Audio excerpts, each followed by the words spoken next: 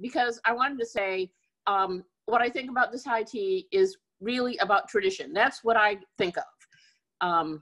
Because as many times as I've been to London, I've never been to a high tea. They're actually quite expensive if you go to one out in a restaurant, because they offer you so many varieties of things. So it's a lot. And so we've never been, but I never had anything to celebrate or anything. And I feel like high teas are a celebration because you're bringing out the china and you're bringing out the delectables, you're putting on your best tea. But then on the other hand, as I've learned, the Queen just thinks of high tea as her fourth meal. So drinker, again, I think tea is sort of a tradition in your family. I'm a big coffee drinker, but I have so many tea things. And that's what I brought out some of my little tea things. This is actually from my mother's wedding set. And it's got matching teacups and saucers. Oh, I love that. It's cute. I also have this really cool thing that I got because I thought it was so cool. Really modern, you know, that you would put your tea in there, little diffuser, all those things. Never used it. And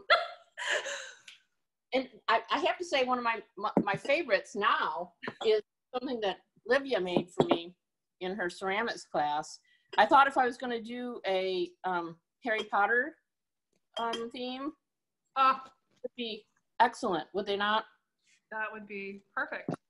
And I used to have more tea paraphernalia myself, but I am also, as I transitioned into full-time work post-college, now all I drink is coffee because it's the only thing strong enough to keep me awake.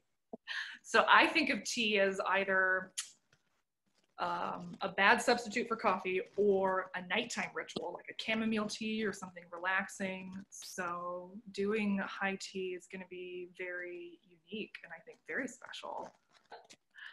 That is true. I also did learn, for anyone out there, also a second hot debate was pinkies up or pinkies down. Oh. The answer is pinkies down. Oh. Pinkies down when drinking. Don't eat.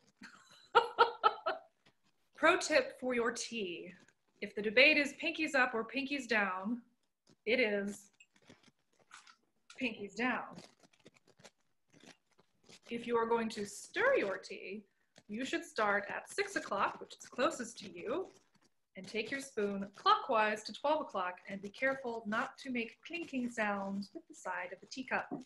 One should stir silently. And when drinking your tea, remember the cup only. Leave your saucer on the table. And the other delightful thing about high tea is that of all the meals, you can eat with your hands. I'm trying that my new scone with some honey.